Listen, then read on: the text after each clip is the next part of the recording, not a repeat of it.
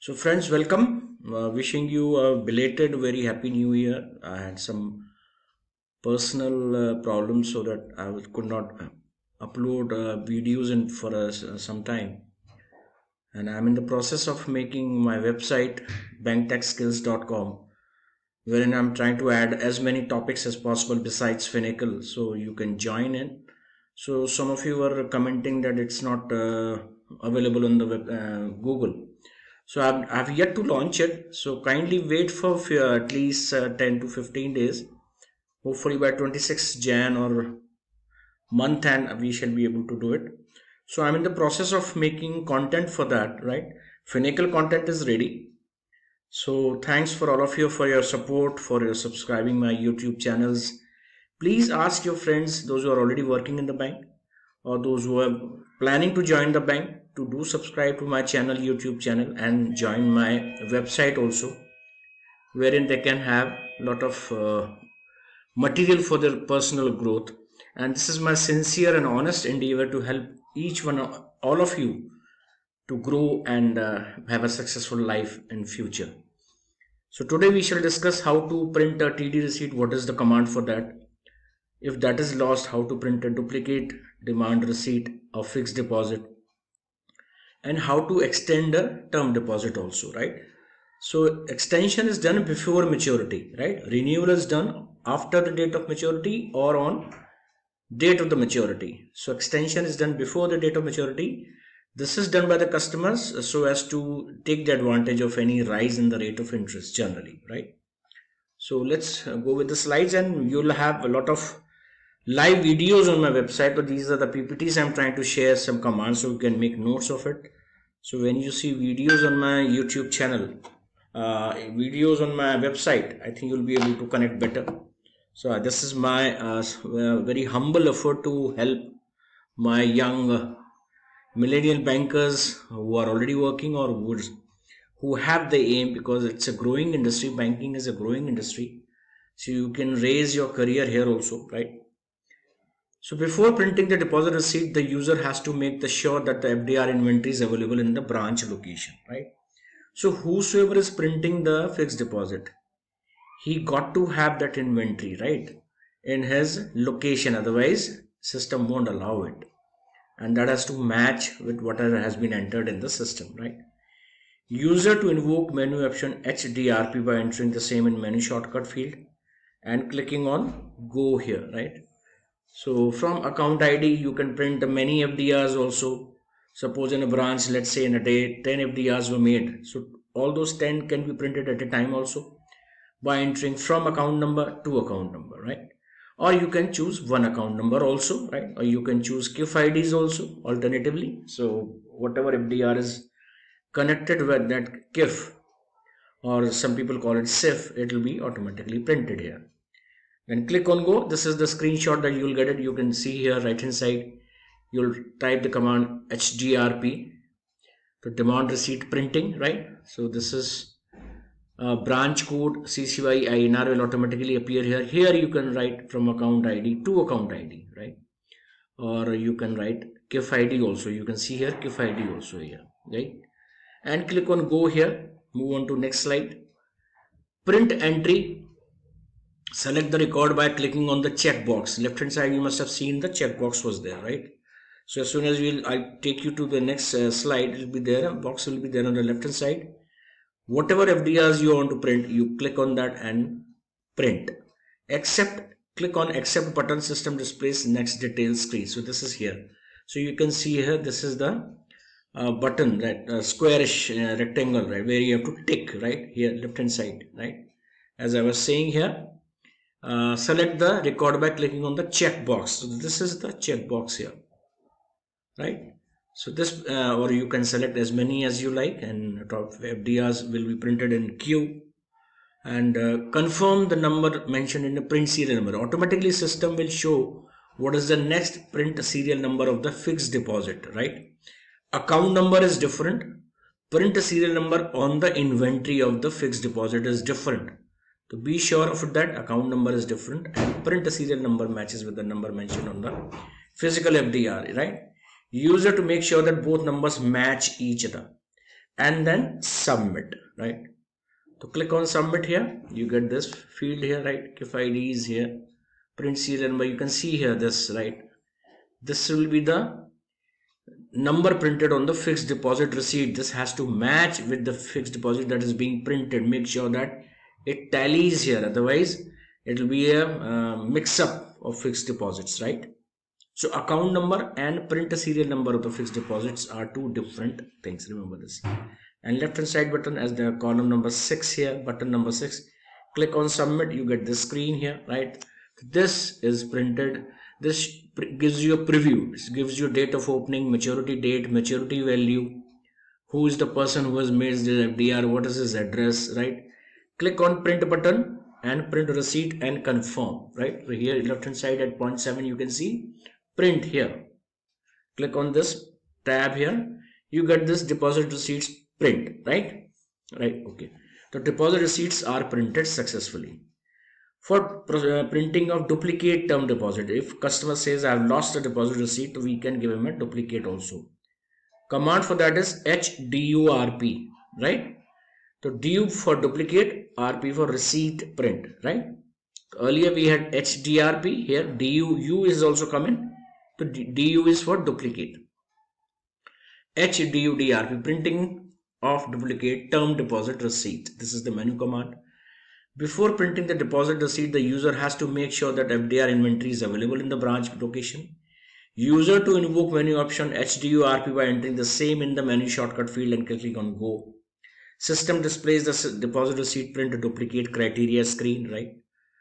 So KIF ID you can write, or you can write from account ID to so and so account ID. You can choose many accounts also, or you can choose one account for printing. So all FDRs in a day can be printed at the end of the day also, or at whatever time the employee feels or the officer feels is right to print those FDRs, right? Click on go here. The same field appears here, right? You can see here KIF ID we have entered here, and click on go here. Nothing you don't have to enter anything else here, right? Print entry, select the record by clicking on the checkbox as we have done as HDRP.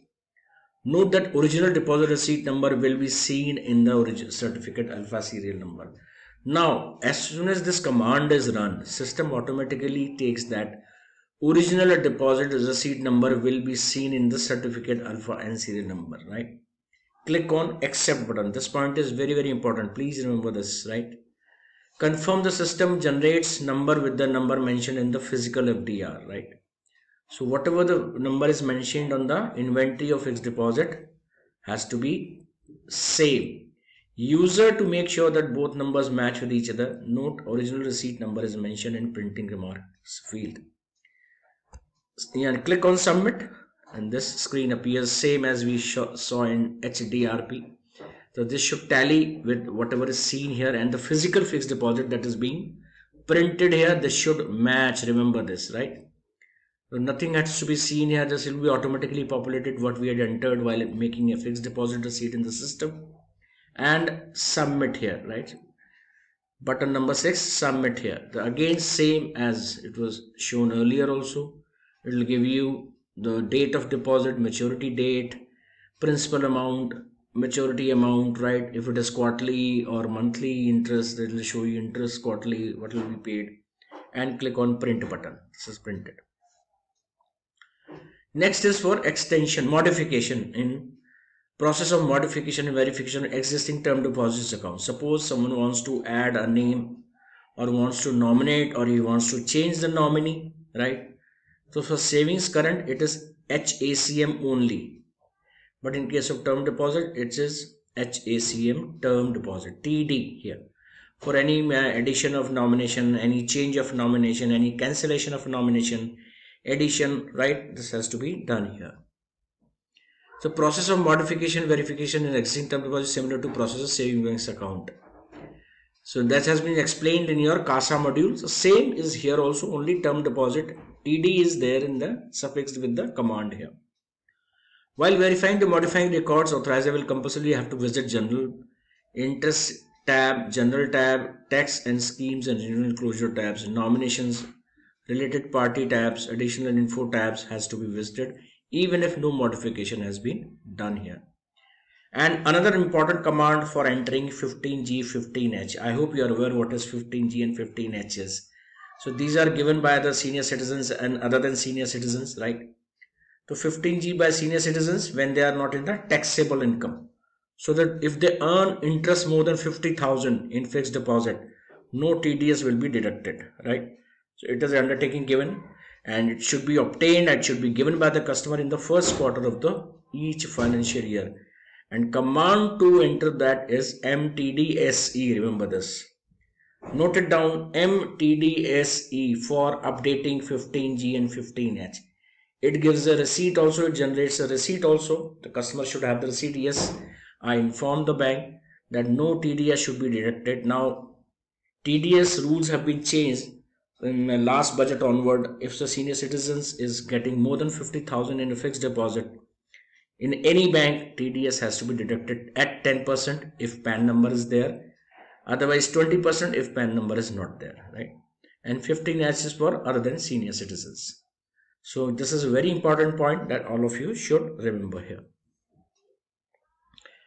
Now this is for extending term deposits. Generally extension is done when bank increases rate of interest. Suppose I made an FDR last month at the rate of interest, let's say 8%, and today bank changes to 9% for the same period. Now I don't want to lose on that 1%. So tomorrow I can come to the branch and I can say you extend the fixed deposit for further for 2 years or 3 years, whatever the period may be. From tomorrow onwards, the rate of interest will be 9%. So I'll be gaining on 9% also without losing anything, right? Otherwise, renewal is done after the maturity. This is done before the maturity of fixed deposit. So user to invoke menu option HDDEXT for extension by entering the same in menu shortcut field and clicking on go. System displays term deposit extension criteria screen here. You can see here, right? So this is the original amount that he has deposited, 25,000. So we can change the date from here. Value date will automatically populate here. Whatever maturity date he wants, for how many months and period does he want it, right? So this will be automatically, maturity date will be updated here, right? So you can see here, this is the value date here, 14 here. This is the old system, right? For 3 years it has become to 17. So this is how we can renew under scheme tab details. Remember this, scheme tab details. As soon as you'll do HACMTD, scheme tab details will open, wherein you can change the amount also of the fixed deposit as well as period of the extension of the fixed deposit, right? So a repayment account ID should be entered here. Whenever it is due, it will be credited in his savings or operative savings account, right? Or he can break deposit also into multiples, right? So various options are available here, wherein he can customer can give any mandate to us, right? So you can see here account opening date automatically when this fixed deposit was opened. Value date we have changed here, right? So this is for period here. Now deposit period we can change it here, right? How many months? This is for months, this is for days, and automatically maturity date changes here, right? So this is how we can modify. And if we go on to general tab details, scheme tab details, you can see here there will be here nominations. So here it is no.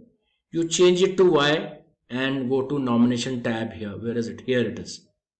Add the nominee's detail, enter SKF ID if he is the customer. If he is not, enter all his details given by the account holder, and we submit after doing this. But verifier has to visit all the tabs, general tabs, interest tabs, scheme tab, deposit details, flow details, related party details, nomination if it is changed, related party details, and additional info. It has to be visited, right? So verifier has to visit all these tabs, and we're using the same menu command but function as V. At HACMTD we chose the function as modification, modify, right? So, function here when we are extending, select E, a term account ID, right? Click on go. System displays terms deposit extension details here, right? I entered here E, entered, right? You can see here. As soon as I entered here E and click on go here, I get this enter months in left hand side, days in the right hand side. You can change the number of the tenor of the fixed deposit. So you can see here new scheme code will automatically populate under which scheme this deposit was made earlier. And you can see here new deposit period. You can change it to 5 years, right? Or 6 years, 7 years, 8 years, up to 10 years this can be changed, right? Don't have to do anything here, right? Click on submit, it will be extended automatically. So this is how we extend so this earlier I had shown this was for change of nomination tabs here, this one. HACMTD, when you make it to no to yes here in the scheme tab, then you go to nomination tab.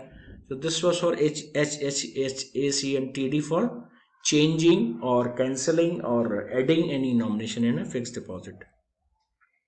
This is for extension HTDEXT, right? The function is E extend. Enter the account ID. Automatically you change the period here. You can change it to 60 or you can change it to 6 years, 7 years, whatever you want, right?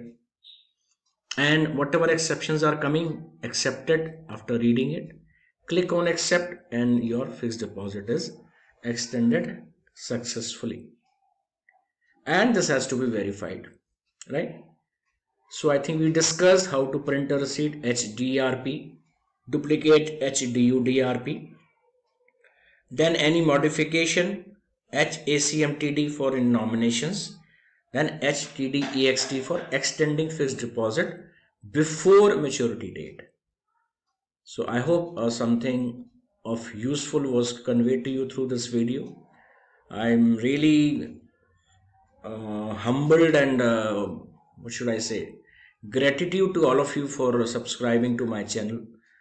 Trust me, this is my personal real endeavor to help all the young millennial bankers so that they can have the best of knowledge, best of technology, and best of whatever services or help can be provided under a website.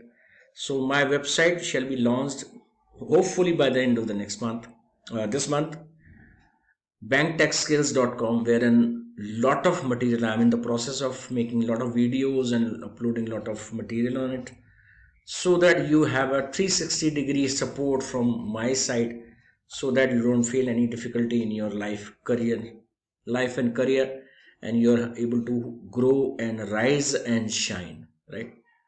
So I would love to have your comments, any changes you want, but you'll have to, for further upgradation, you will have to join my website, right? So any suggestions, please put in the YouTube and ask your friends and colleagues. I think they will love it. They'll gain something of substantial amount from these videos. So it was a lovely interacting with all of you after such a long time. All the success and best wishes. See you. Be connected. Thank you.